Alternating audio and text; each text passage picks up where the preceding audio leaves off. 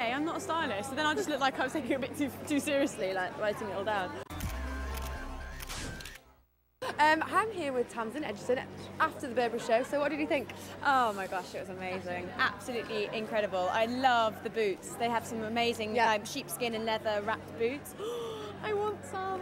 And the tailoring as well. It's all really stiff this time. Yeah. The raincoats are just like so sharp, and like belts around the collar to give them a bit more oomph. And oh my god, it's an amazing show. Absolutely amazing. What about the thigh-high boots? They were definitely my favourite. I know, the thigh-high. I don't think I can get away with thigh-high. I think thigh-high to me comes up to about there, so I just have to like stay away from thigh-high.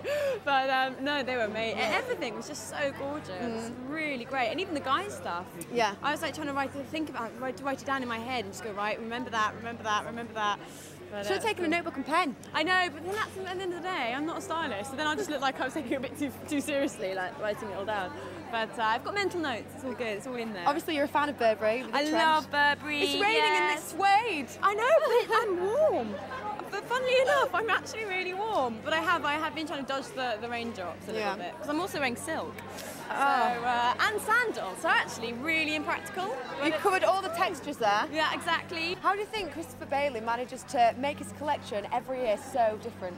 Oh, you know what? I was thinking that. I was wondering. I was thinking, how does he do it? Because last year, I mean, he had a bit more of the wrappy material this time round. But I was thinking, it is so different from last season, and even the season before that. I don't know how he does it, because the new zip thing was a completely fantastic idea. But I don't know what he's going to do next season. I can't wait. I'm baffled. I'm baffled. This is a man who can reinvent the trench every season. Every season, because you think, well, you know, he's got to stay true to the brand, and he's got to stay with you know, the military side to it, and all the classical side, and yeah, it's always so cutting edge and new. It's